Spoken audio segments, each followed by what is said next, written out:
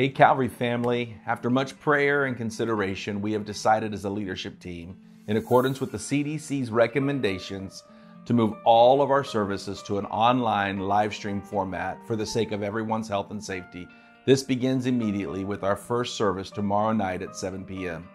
Join with us for all of our online services, Sundays at 10 a.m., Wednesdays at 7 p.m. We invite you to call your friends and your family to log on and watch as well.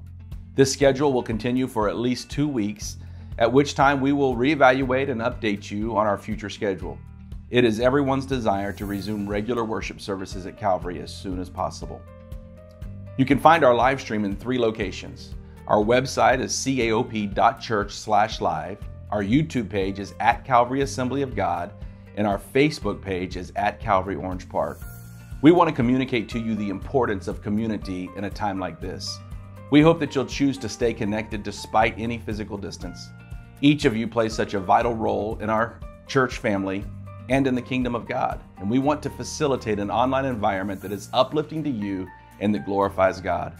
I want to encourage everyone to remain faithful in every way that we can by tuning into the live stream for worship and ministry, staying connected to your Calvary family by calling each other, texting, or just posting an encouraging word on social media.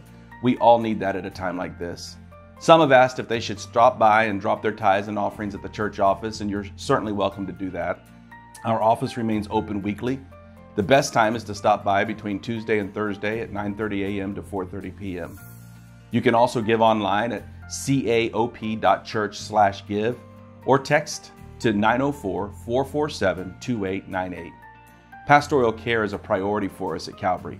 Our pastoral staff will be available to be reached via phone, email, or by appointment during church office hours.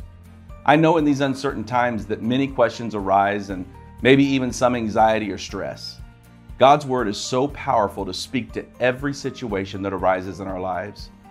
The Apostle Paul wrote in Philippians chapter 4, "Don't worry about anything. Instead, pray about everything. Tell God what you need and thank Him for all that He has done. Then you will experience God's peace, which exceeds anything that we can understand. His peace will guard your hearts and minds as you live for Christ Jesus."